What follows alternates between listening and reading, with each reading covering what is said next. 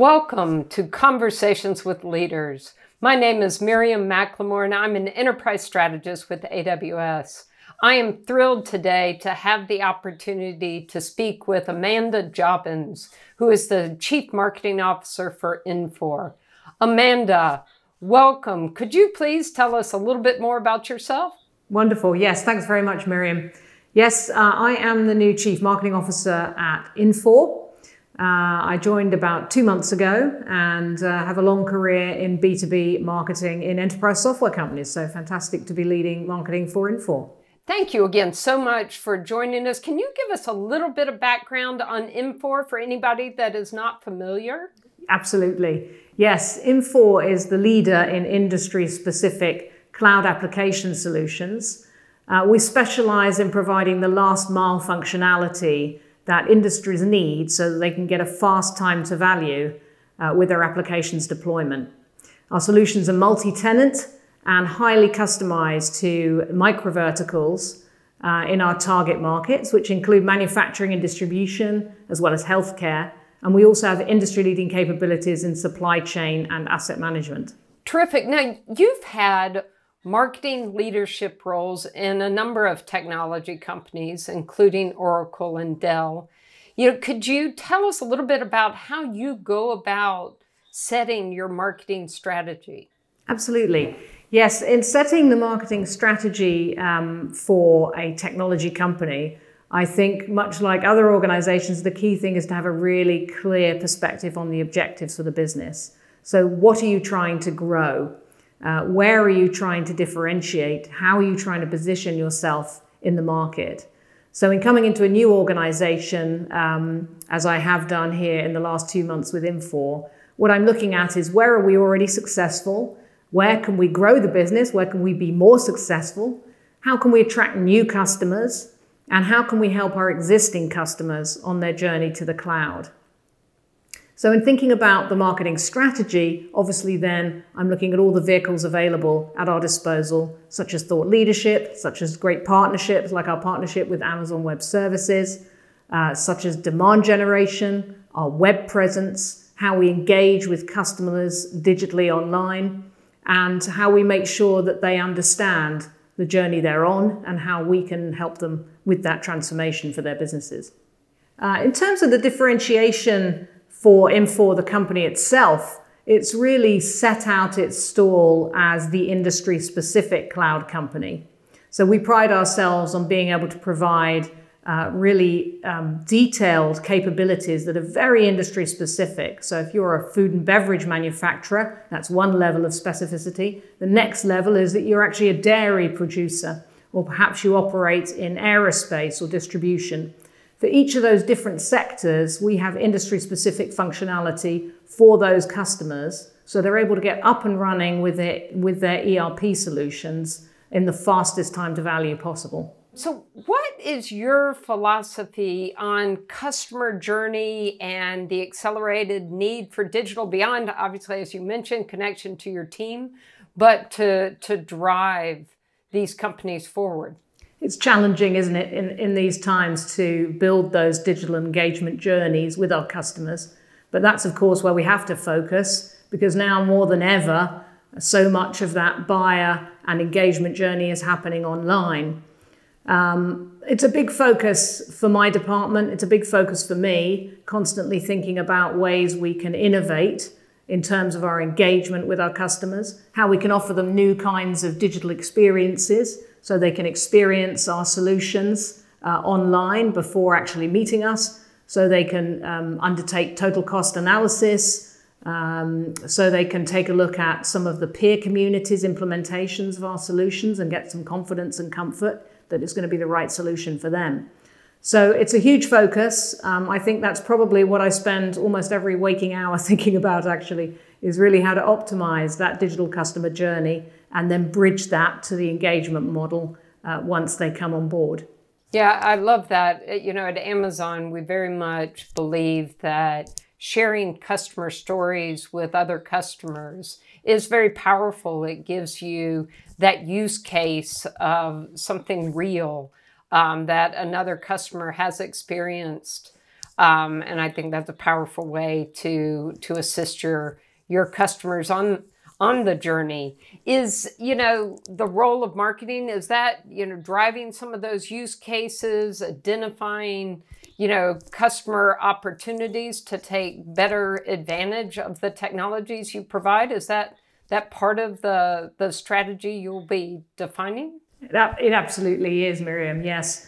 It's key that we identify model implementations, for example, from other customers in similar sectors to the new customers who are joining us, so that we can showcase those environments to new customers.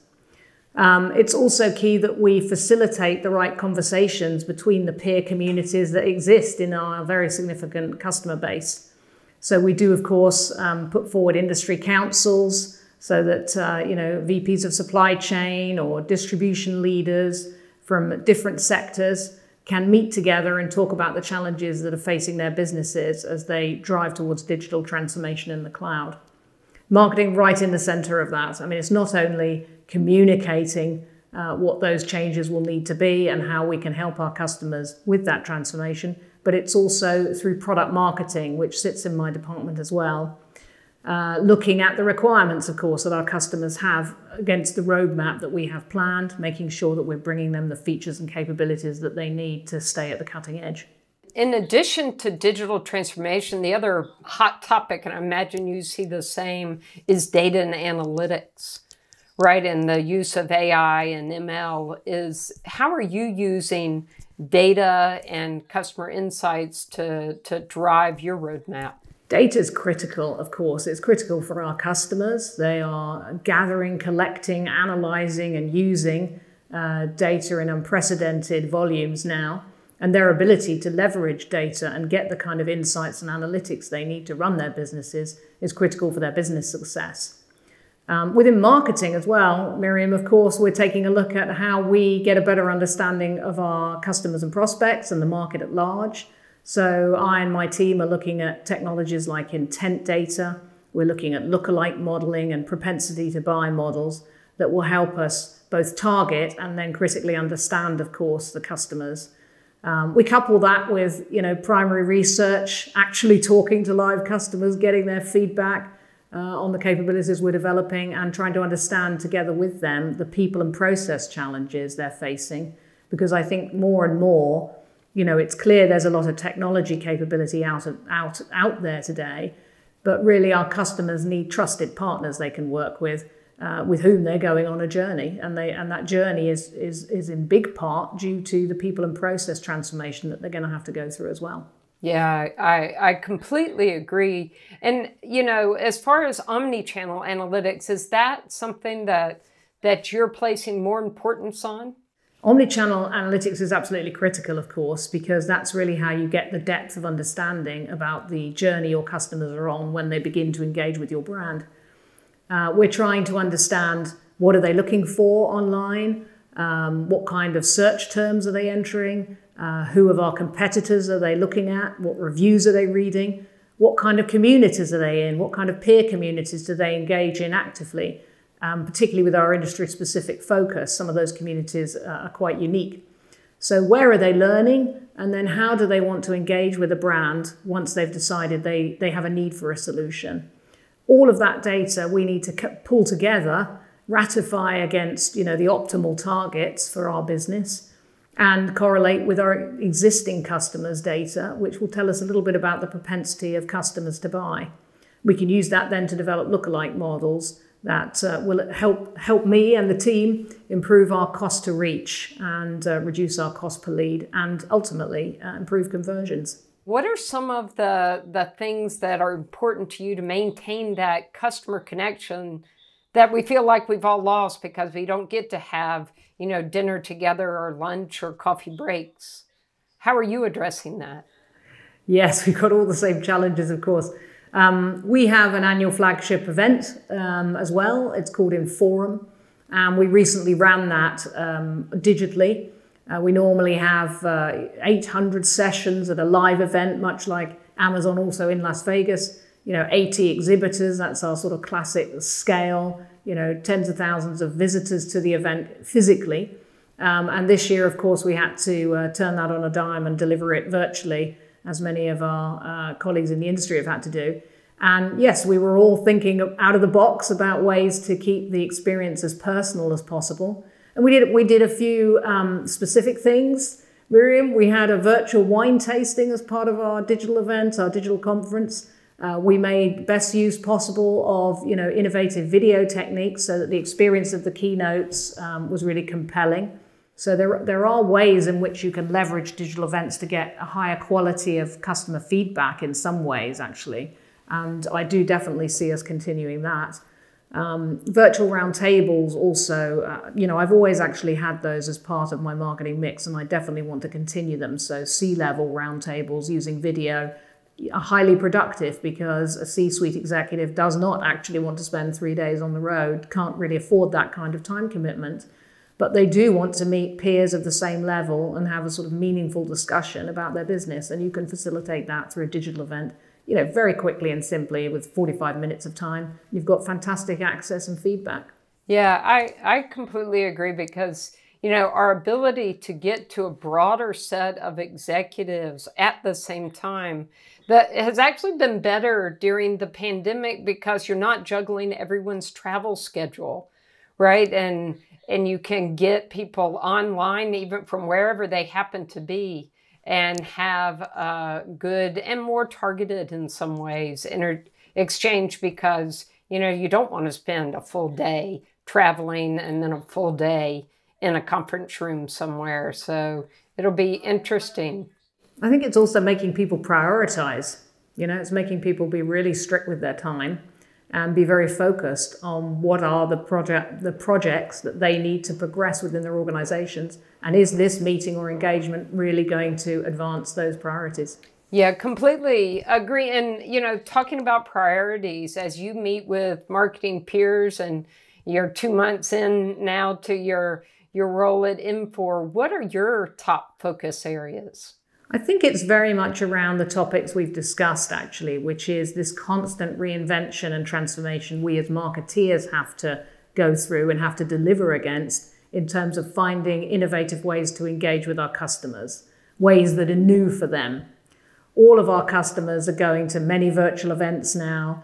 They're receiving a lot of digital communications. They're bombarded day in, day out. So how do we as a brand cut through that noise, reach them with something really engaging that speaks to a business problem they have, and then deliver a digital journey that enables them to self-serve and do it at their own pace, but still be there for them essentially and still be present in the mind of the customer. Yeah, I think it is the challenge in front of all marketers. Like everyone, you get invited to so many different webinars and virtual events every single day, week, that it's overwhelming and you just start hitting delete. What do you think are the imperatives for you and your team?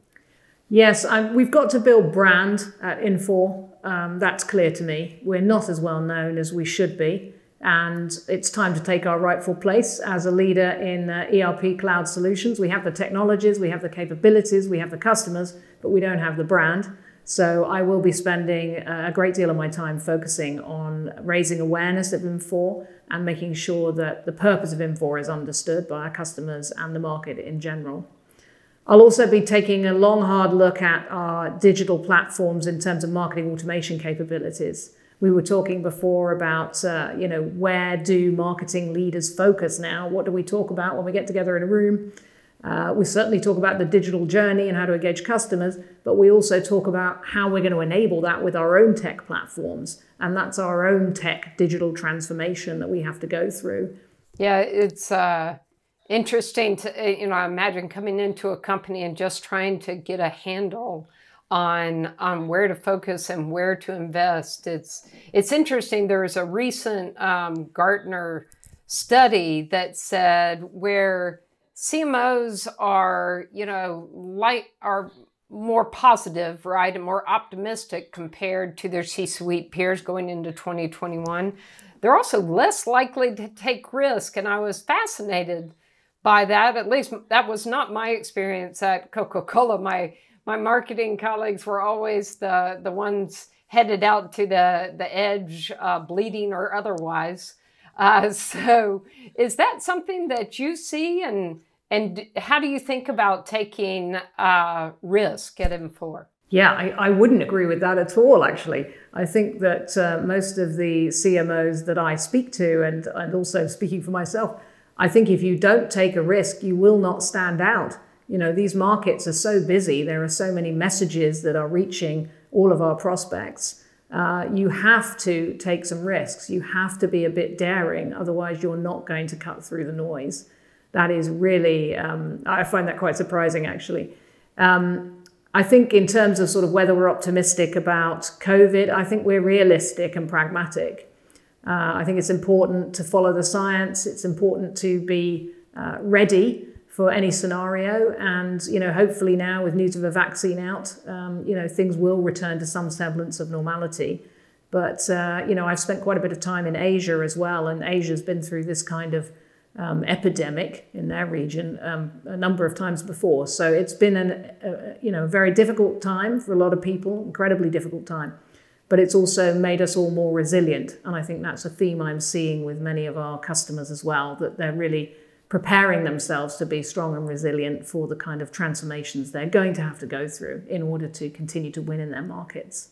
Yeah, it's that word resiliency comes up in a lot of the conversations that I have, of course, as we're talking about cloud and the resiliency that cloud offers to companies versus, you know, relying on their own internal hardware and approaches. So certainly I've heard a heavy theme of establishing resiliency in these crazy times. So Amanda, you know, obviously with your very impressive resume, you're an important female leader in the tech industry, and you and I both know that it's not as diverse in the tech industry as it needs to be. Can you talk a little bit about your experience and about diversity and inclusion at Infor? Inclusion and diversity is absolutely critical for Infor, and I think across our societies right now is very much in the frame. At Infor, we have an inclusion and diversity program. I'm very involved in that across the board and specifically for women's leadership as well. And it's something I personally believe in very strongly, not just gender diversity or LGBTQ rights, but also cognitive diversity and diversity of styles. I think that when you have diverse teams, you get the best outcomes. And when you have teams that feel psychologically safe and you make them psychologically safe, then people can really contribute in incredible ways to your business. Yeah, it's so important for people to feel like they can bring their whole self to work. And that is a lot of the conversation that I've had with leaders, and the awareness that is, I think, growing and was, you know, not present in our business conversations previously, is starting to get, you know, space on the main stage. It's definitely permeating now. I think everyone is focused on, and it's certainly a top priority for us at Infor. Well, Amanda, thank you so much for your time today and your insights, and we wish you all the best in your new adventure with Infor and your move across continents. Just terrific to have time with you today and learn a little bit about you and about Infor. Fantastic. Thanks so much, Miriam. I really enjoyed it.